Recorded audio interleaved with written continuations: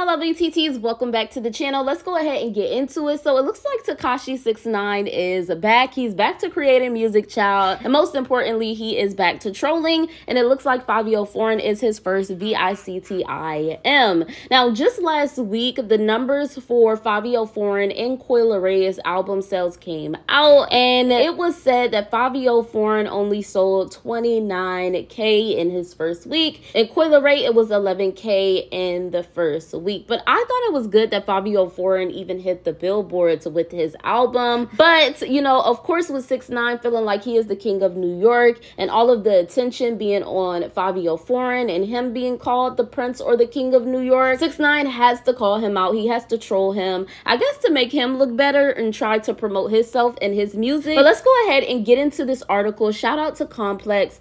This article says 6ix9ine has been going after Fivio Foreign around the release of his debut album Bible, and now the New York Trill MC has responded. After the first week numbers for Bible arrived, 6ix9ine was amongst those who were less than impressed, debuting at number 9 with 29,000 equivalent album units. The project became Fivio's first top 10 project. It garnered 37.75 million on-demand streams, which I feel like is pretty good, but only 1,000 pure album sales. Now, Tekashi, he responded and he was like, "This y'all king, not blackballed."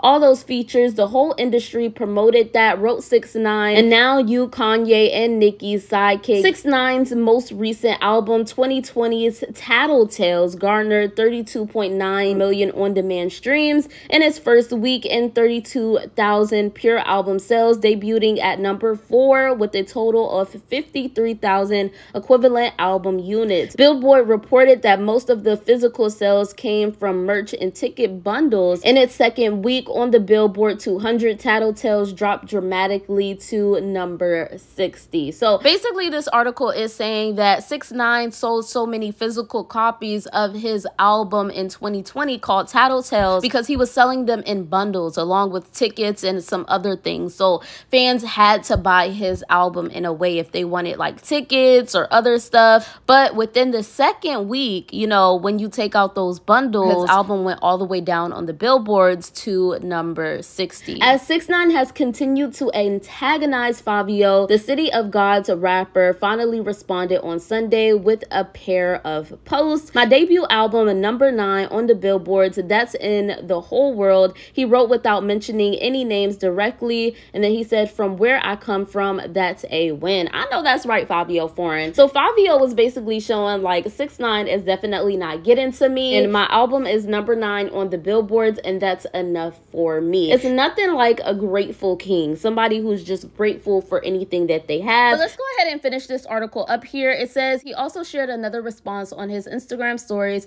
and this time he heavily alluded to 6ix9ine's constant attempts at provocation. Then that's when Fivio wrote to his Insta story, and he said, "And this is why I don't respond to these lame weirdo clout chasing ANs." Fivio wrote alongside a post showing that he has 5 songs on the New York Apple Music chart. You could buy YouTube views, and this was a rumor that was going around for some time now. Like, a lot of people have been saying and are still saying that 6ix9ine, he actually decides to buy his YouTube views. I don't know how that's possible or if that's true, but that's what is said. Anyways, you can buy your YouTube views, but you can't buy chart positions. Everything this kid ever said has been a lie, and everything else gonna be a lie. I apologize to the real ones out there that's mad I'm entertaining this ish, but fans most know what's really going on in NY. The situation between the artists kicked off earlier this month when 6ix9ine proclaimed that he was the king of New York upon teasing new music. Plenty of people doubted him, and Fivio was the chief amongst them. Fivio wrote to his Twitter on April the 9th, and he said, 5 Billboard, and this is, you know, the way that he wrote it,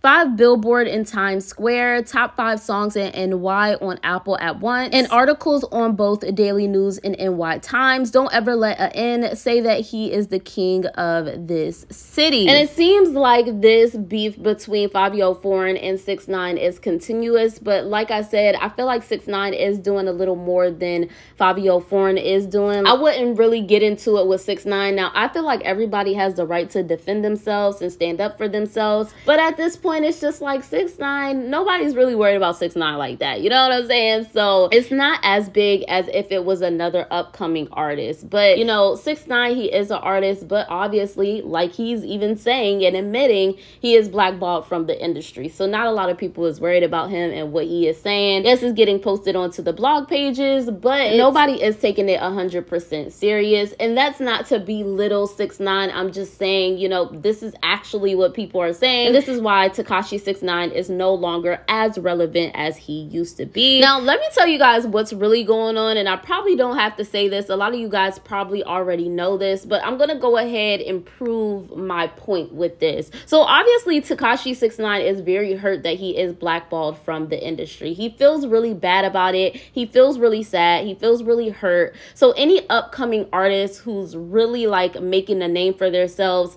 in New York City, he's going to come after, because he doesn't want anybody saying that they are bigger than him. He really wanted to come out and be the king of New York, but because of the situation that happened with him a couple of years ago, that deterred him from being the king of New York and really blowing up. And now he is, like I said, blackballed from the industry, and now everybody calls him a rat. So it hurts him to see Fivio is coming up. So he has to try to embarrass him or make him look bad or make him look like he's not doing enough or that he doesn't have enough sales, because he's hurt that he cannot be in the industry like other artists. Like, he can't collab with other artists. He can't go to the BET Awards. He can't do this. He can't do that because he is blackballed. The only thing that he can really do is put out music. Now, Tekashi 6ix9ine, he did take a break from music for a while. We all know this, and now he's recently coming back out. But while he was taking that break, he wasn't all good, living life, all happy. That just was not the case. 6ix9ine was actually sad. He was very, very depressed, and he was very hurt. And we know this because not too long ago, a couple of months ago, he had a problem with his girlfriend. They were on rocky terms, and he was basically really treating her different, and they were on the verge of breaking up. She was going to break up with him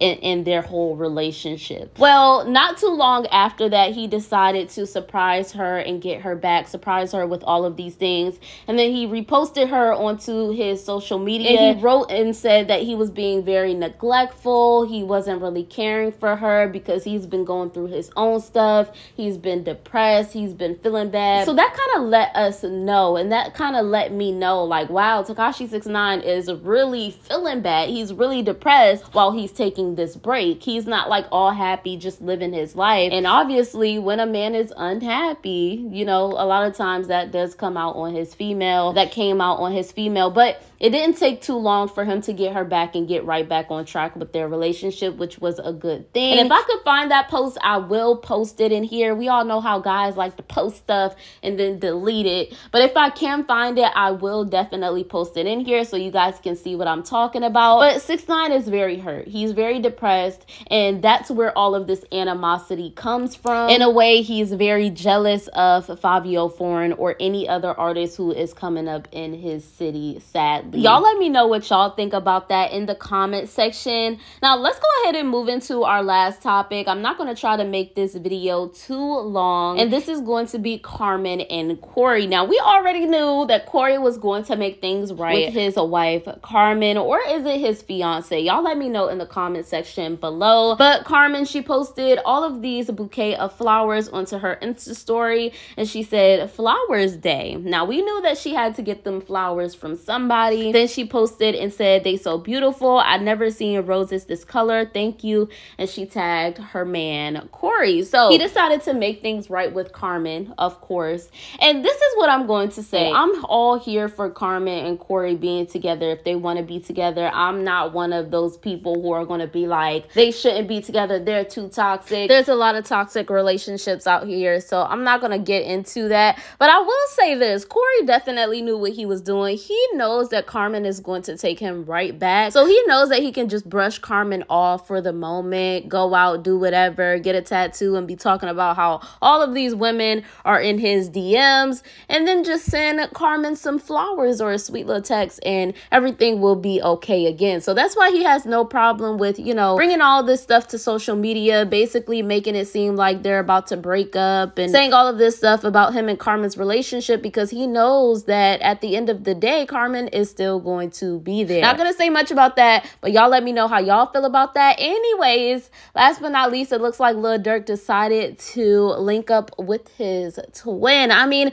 it's crazy how much these two look alike. I think it's awesome, and hopefully they will come out with some content together, like something, maybe a video together. But y'all let me know what y'all feel about all these topics, my lovely TTs, in the comments. Thank you so much for watching Room for Tea. Make sure you follow me on Instagram at Room for Tea with 2 A's at the end, and I will see you in my next video.